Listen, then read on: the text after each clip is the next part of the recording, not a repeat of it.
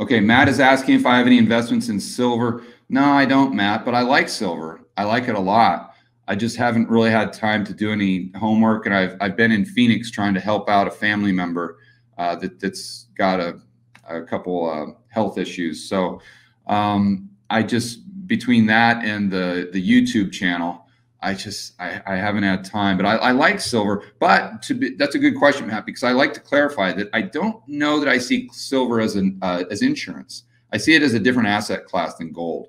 I like gold as insurance, but I like silver more as a speculation. Just I see them as two different things. In my mind, silver more competes with Bitcoin than it does gold.